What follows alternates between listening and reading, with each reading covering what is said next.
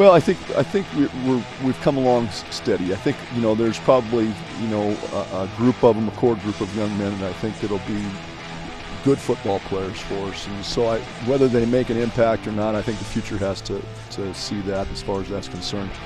So there are some individuals I think that are ahead of the other individuals, but we've got a good core of young men.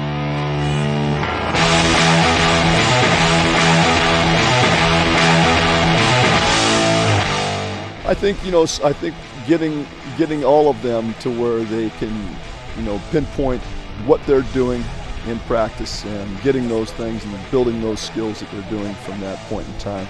So if there's ever a weakness in the game of an individual, I want to make sure that we pinpoint that and try to eliminate it in this short period of time again. So that's what we're trying to do right now. Football has always been stop the run first, and so and then pin people down and try to make them throw the football.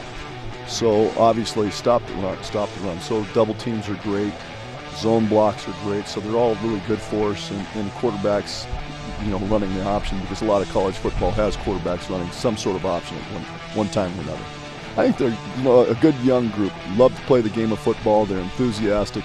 There's some good athleticism. They're quick. We're not exactly huge, but we've got great quickness. So I think those things are going to be, work to our advantage for sure.